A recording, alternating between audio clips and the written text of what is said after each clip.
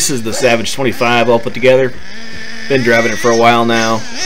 It's a pretty tough truck. I do have a little too stiff of oil in the suspension. I think I read a setup forum from 2007 or something, and the most common one was like 50 weight. I put 45 in them and they're still crazy stiff. So you can see it just doesn't give much.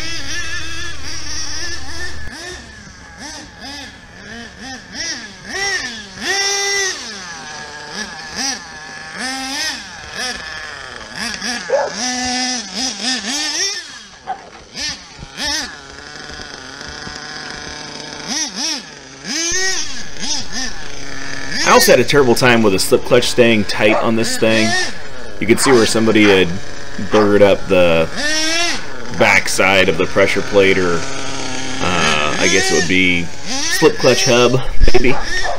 And same thing on the flywheel. Somebody's tried to hold it with pliers to tighten it up, and I ended up having to put red Loctite on it, and that worked. So I know everybody's be like, "Oh, red Loctite, it's gonna stick and it'd be so hard to get off there," but we use red Loctite at work all the time, and it's not that bad. So that will hold it in place if your nylon is worn bad enough where it just vibrates off.